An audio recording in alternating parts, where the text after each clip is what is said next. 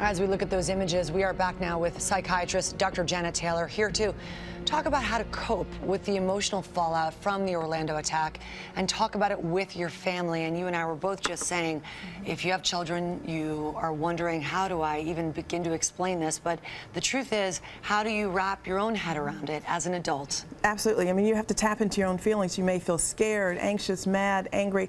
All of those are normal after a traumatic event like this, and it's difficult. I was saying that as I walked to work today, and you know, all of us are very sad, but there's a feeling of vulnerability.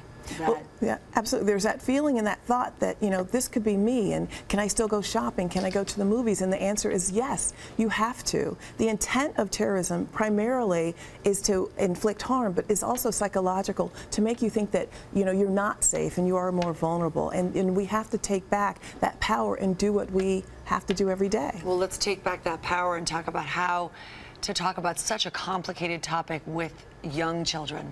Well, think about their ages. So certainly between the ages of 5 to 7, they may see things and hear things, and you can acknowledge that there are bad things that happen. But I think as parents, we can frame the discussion by saying it was bad, but let's talk about what's good. Let's talk about how to love. Let's talk about how I love you, how to be kind to other people, and certainly how to embrace and tolerate people who are different.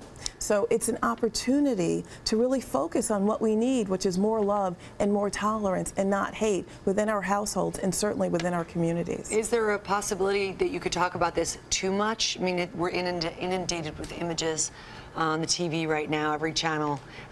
Is that possible? You could be trying to talk and explain it too much? Well, you can limit exposure, but then you can talk about what you need to, and what you can talk about is what's good and what's positive. So again, acknowledge the bad, acknowledge the uncertainty, acknowledge your own fear, but frame it with love, frame it with positivity, even tap into loving kindness and how you show loving kindness to other people. So not talking about the horrific act, but instead talking about love and kindness. I think that is a beautiful message. And how can you reassure your kids when you yourself aren't even positive that you're feeling safe? Well, there are things we do to keep us safe. We lock our doors, we put on seat belts, reminding them about those day-to-day things that are in your life already that make you feel safe. You know, access to safe phone numbers, who can you go to if you have a problem. If your kids are old enough, and probably 5 to 12, you can do what-if situations. So whatever it takes for you to feel safe, you can make sure that you implement that with your kids. And then FaceTime,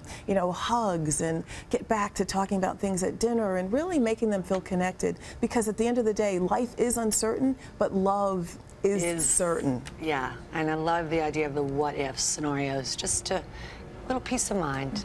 Dr. Janet, we love having you here. Thank you. Tough topic, and we really appreciate your kind words. Thank you.